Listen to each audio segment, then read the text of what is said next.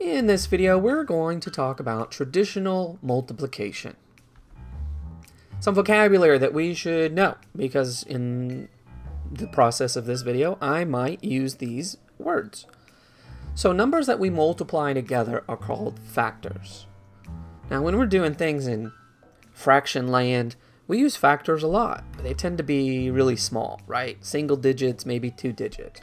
But it doesn't matter. Any numbers that are multiplied together are called factors. Now, in traditional multiplication, we'll have a couple of lines that we need to add together. Those numbers are called add-ins. And then finally, we get our answer, and that's called a product. Okay, part of math is vocabulary, frankly, and knowing what these terms are is important as we move up into higher grades, tougher math. When we see words like this on tests, we need to know what they are. So here's our first example. Now we need to remember that a 3-digit factor, 345, and a 2-digit factor, 67, will require 3 multiplication facts. We will multiply 6 times. Now, if you multiply fewer than 6 times, you are not going to get the right answer. You are taking some sort of shortcut that's just not going to get you there. So, step 1, we're going to multiply the ones digit, the 7, with the first factor. So we're going to multiply 7 times 345, and we're going to do it little by little. Okay? So 7 times 5, you can follow the arrow, is 35.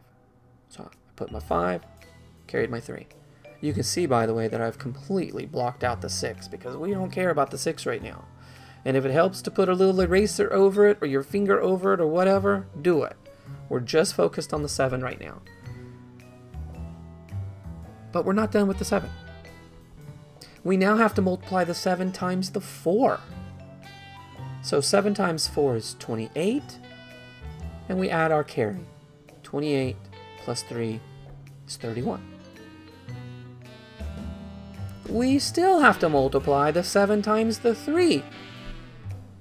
So 7 times 3 is 21, plus the 3 up above is 24. All right. Step 2, we're going to add a 0 to the second add-in. That's our little space saver because we're getting ready to multiply with the 6. And we want the answer right below the 6. More importantly, I hope that you realize that it's not really 6. 67? I mean, it even tells you how much it is when you say the number. It's really 60, and 60 has a 0 in it. So there's your 0. So you got to make sure you put that 0. If you don't, you're not going to get the right answer. Your numbers will be stacked incorrectly, and when you add them, you'll get a totally different answer. Okay? Let's cover everything. Now, you may not have enough little erasers to do this. That's okay. But for our purposes, I just want to get that out of the way so that we can focus just on the numbers that we are multiplying. So step 3, multiply the tens digit, that's the 6, with the first factor. So we're going to multiply the 6 with the 5, the 6 with the 4, and the 6 with the 3. Okay? So 6 times 5 is 30. Put my 0. I carry my 3 above the 4. Now we're going to multiply 6 times 4. 6 times 4 is 24, plus the 3 is 27. I put my 7 next to the 0. I carry the 2. 6 times 3 is 18. Plus the 2 that's been carried, that'll give you 20. We have multiplied 6 times, just like I mentioned at the beginning of this problem. We multiplied the 7 3 times, and we multiplied the 6 3 times.